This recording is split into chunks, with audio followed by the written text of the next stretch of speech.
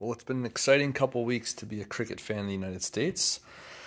The last 2 weeks, we have seen the first ICC World Cup played in the United States, which has been amazing. A lot of great matches. Not the first international cricket matches played here, though. I made a video a while back. I'll just quickly recap a little bit of history, but the first cricket match played between international countries was actually between these countries, Canada and the United States. The first international cricket match. It was actually played in 1844. This is from 1858, so 14 years later. This one's in Hoboken. And then the first overseas cricket match ever played was also in Hoboken, and that was actually in 1859. And there were supposedly, I think they said 5,000 to 10,000 spectators at that match, and that was against the greatest cricket team of the time, George Parr's 11, the English cricketers, who handily won the cricket match. So, after this time, cricket lost some popularity here, but wow, what a couple weeks, huh? So, just to quickly recap some of what's happened in the last couple weeks. So the U.S. team played Canada again and won. I was not expecting the U.S. team to win any matches. They did beat Canada. They have kind of a ragtag bunch of guys that couldn't make most of the best teams in the world. They then went out and beat one of those best teams in the world, Pakistan, which I was not expecting. ESPN, SportsCenter, all the major news channels here in the U.S. have been covering cricket to some extent. There were some tweets about Virat Kohli. There was also some news within the last few weeks about Major League Cricket. So Pat Cummins, the star bowler and the captain of the Aussie team, is going to play for the San Francisco Unicorns. And I didn't even realize that my closest team here, the Washington, D.C. team, has Steve Smith, Travis Head, and Glenn Maxwell, and Ricky Ponning's the coach. So I'm definitely going to try to make it out to a match, which is going to be played about next month, a couple hours from here. So anyway, a lot of good stuff there. But today the U.S. team played against India and actually put up a great showing. I got to watch some of that match. And also today I received this magazine. So this is the PSA magazine, which is the U.S.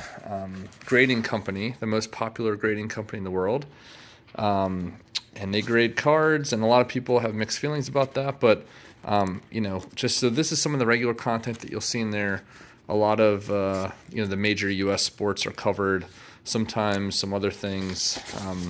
Eric Bedard is, or Connor Bedard is Eric Bedard was a pitcher.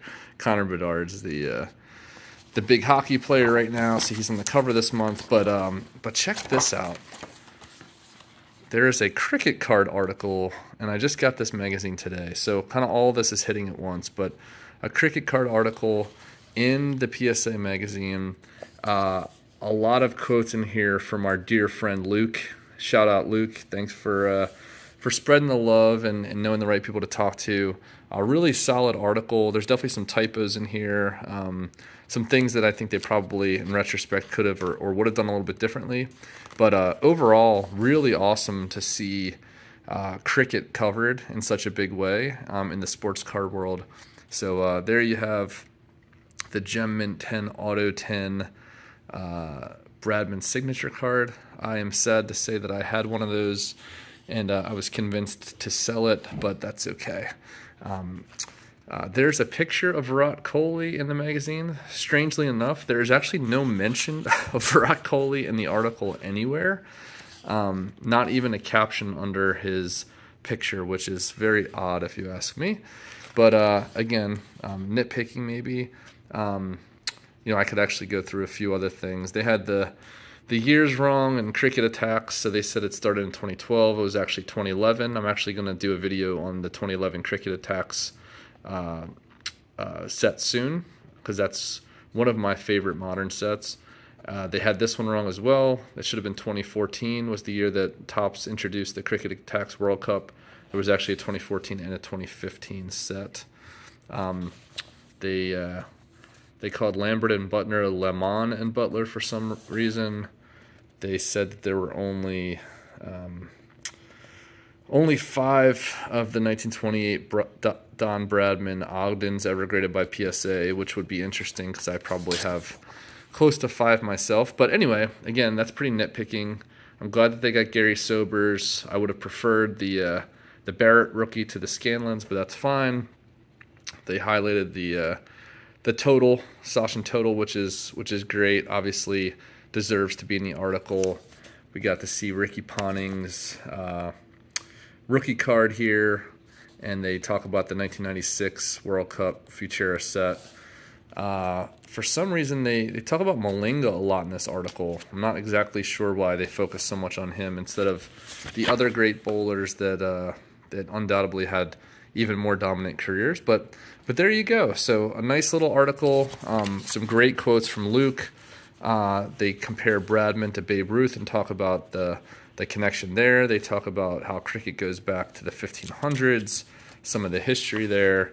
And, gotta love any U.S. magazine that's publishing articles about Don Bradman. So there you go. Biggest couple weeks in cricket in the United States, probably in 150 years. I will say that our dear friend Peter Schofield and a colleague wrote a great book about when the Aussies came to the States back in about 100 years ago, a little bit more than 100 years ago.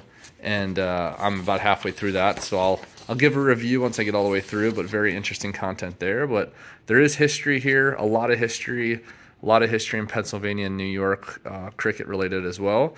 Yeah, I think these guys would be pretty happy that there's cricket being played once again this side of the pond.